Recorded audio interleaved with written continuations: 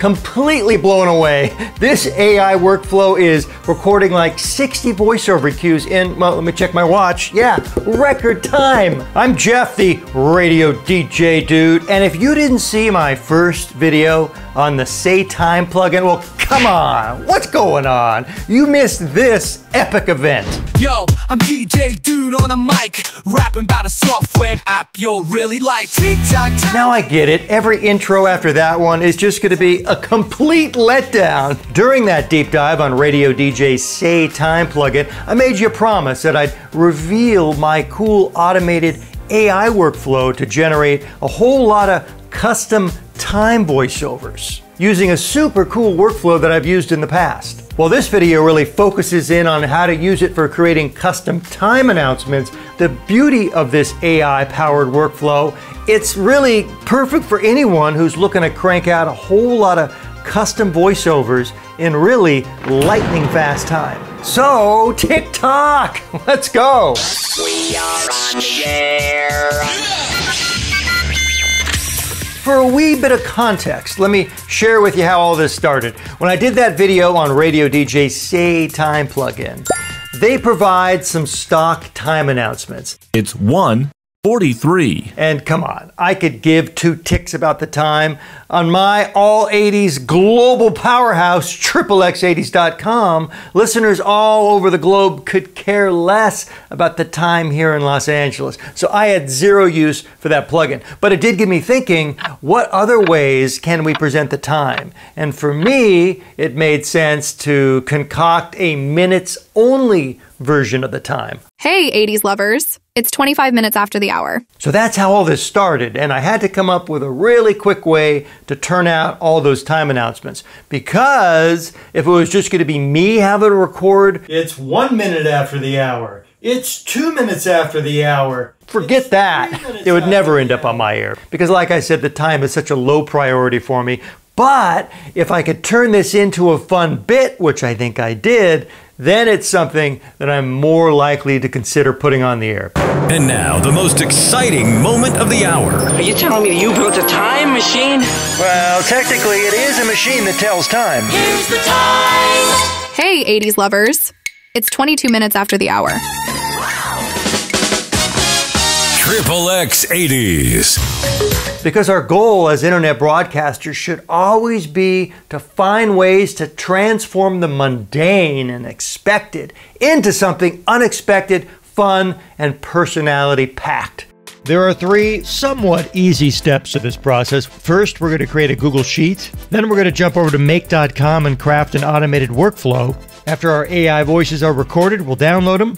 And as a bonus, I'm going to show you how to do some batch audio processing on those files. Wow! And how much are you paying for this? So right off the top, and I'm sorry, I hate to do this to you, but I've got some homework. If you have never really put this workflow through its paces, if you're new to what I'm about to share, then I have to direct you to the video that kind of started it all, my automated AI-powered weather report tutorial. All the nuts and bolts are revealed to using make.com to create these automated workflow scenarios. But to dodge another 48-minute video, well, you have to watch that one to really understand all the inner workings of how to create your own automated workflow. And fret not, I'm going to be standing right here patiently waiting for you when you get back. Actually, I'll take a sip of coffee. Take your time.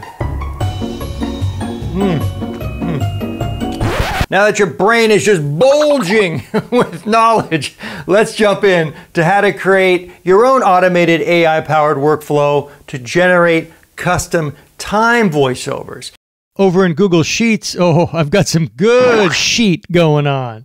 Check this spreadsheet out. 60 rows of what will become our voiceover script that we send to the bots with the mics in the sky.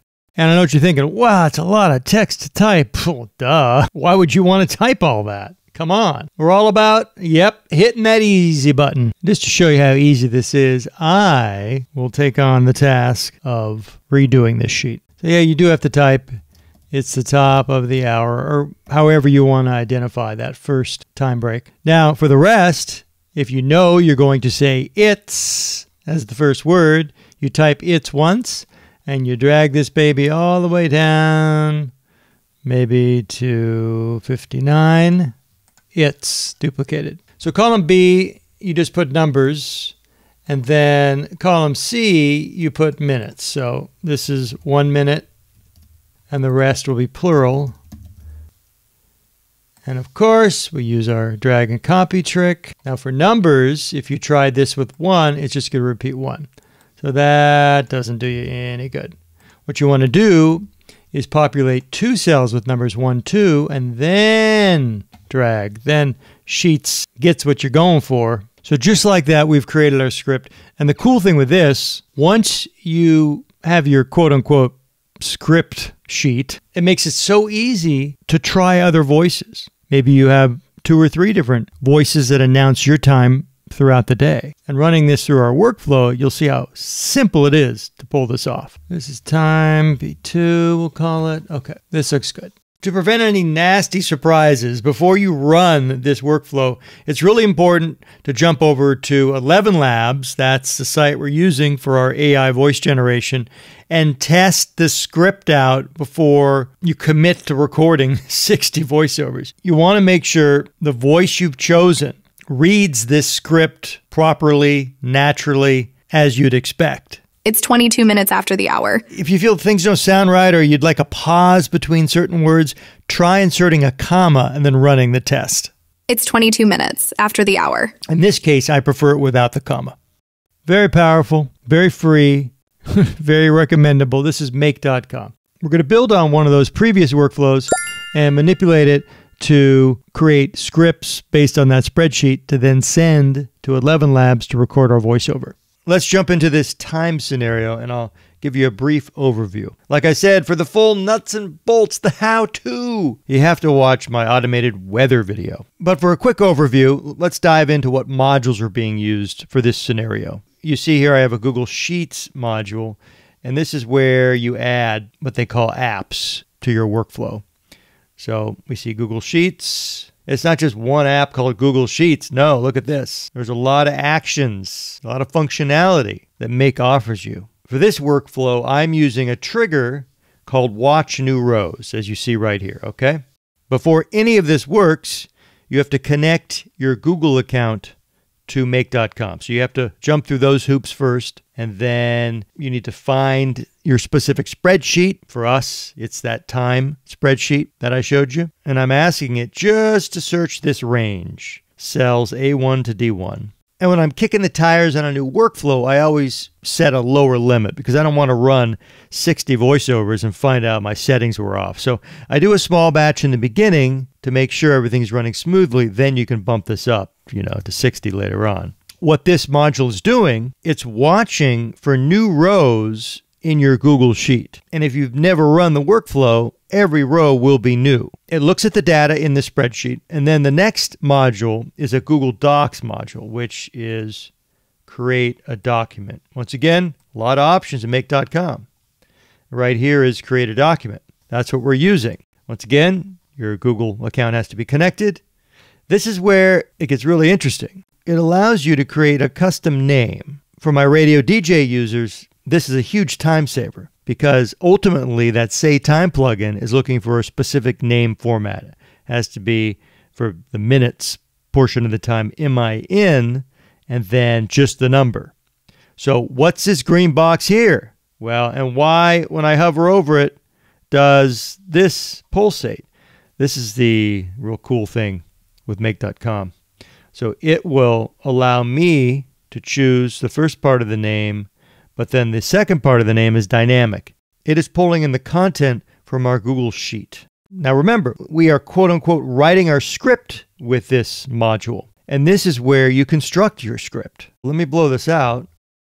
For content, I want to take what's in column A, which is the word it's, that's how I start my script, then follow it by what's in column B, minutes, then the word minutes, and then finish up with after the hour. So you see, I'm building the script by ordering the information in the columns of this spreadsheet. So where do I want to put this new script? Well, my drive, and then I created a new folder called time scripts. So after we create the script, we want to capture the text of that document and pass it along to 11 Labs for the AI voices to record. We do that with the get content of a document module. So we're saying we want you to get the content of a document by mapping document ID. You see 10, once again, that refers to this module right here. And you click here. You specifically want to use document ID. So you just drag this in to that box, document ID, okay? This is a much deeper dive than I planned, so you're welcome. So now that we have the content of that document, you add the 11 labs. And why am I forcing 11 labs on you all the time? It's the one quality AI voice service that interfaces with Make.com. And that's pretty freaking incredible that you could run these automated AI voiceover workflows in this fashion. So down here, you search 11 labs. Here it is. You add it to your scenario. Like with the Google modules, you have to connect your 11 Labs account. You choose your voice, and hopefully you've tested the voice to make sure it reads your scripts properly. And if you've made changes to the voice settings with a particular voice, you enter them here. So everything matches. And how does that script get passed to 11 Labs? Well, right here in this box, text. We're saying, once again, observe the 12 and match it up to this module 12. That's the Google Doc we're getting the contents of. For you, it'll start as an empty box, and we want to get content of this document. And look down here, text content. It actually gives you a preview of the text. We drag this in. There we go. Bingo, bango. Now we're in business. And for this last module, well, you pick your uploading poison. Either you're saving this by FTP to a drive on your station computer, or for this example, I'm sending the finished files to my Dropbox account. Yes, each module starts with connecting your own Dropbox account to Make.com. I've created a folder in RadioTime called RadioTime Serena, which matches the voice we're using in 11 Labs. File, this is important, we're mapping. And once again, we have the flexibility to create a custom name. So to keep RadioDJ Say Time plugin happy, we're following the proper format. Minutes, and then we're pulling the actual minute info from that first spreadsheet, column B, and it's an MP3 file. But since we're mapping, it's very important, you have to fill out the data box with the right info. And that basically is data from the 11 Labs module. You just pull that in, boom, boom, boom. And there you have it, our beautiful Make.com workflow. So let's take this for a spin. So we're off. It's compiling data from our spreadsheet, creating voiceover scripts, setting those to be recorded by 11 Labs, and then depositing our files over in Dropbox. Keep in mind for this test, I only ran 6 files. But to do 6, it took just 45 seconds. Some quick math tells us to do 60 files, it takes about 7 minutes. How long would it take you to individually record 60 files? So let's give these a listen. It's 1 minute after the hour. Okay, how about this one? It's 5 minutes after the hour. Now, after we create the 60 files, we still need to run them all through some audio processing because I want to make sure I get the fullest, most rich sound. So I'm going to normalize them and hit them with some compression. But not to worry, I have an automated workflow that'll do all that within Audacity. So it's using this radio processing macro and then applying it to files. And once again, lightning fast, it took under a minute to process those 60 files. Hey, 80s lovers. It's 26 minutes after the hour. Traffic. And if you want to bypass all this nonsense and just pick up some pre-made minutes-only time files, well, I've got you taken care of. Head over to my shop. I have some nice male and female time voiceover files for you.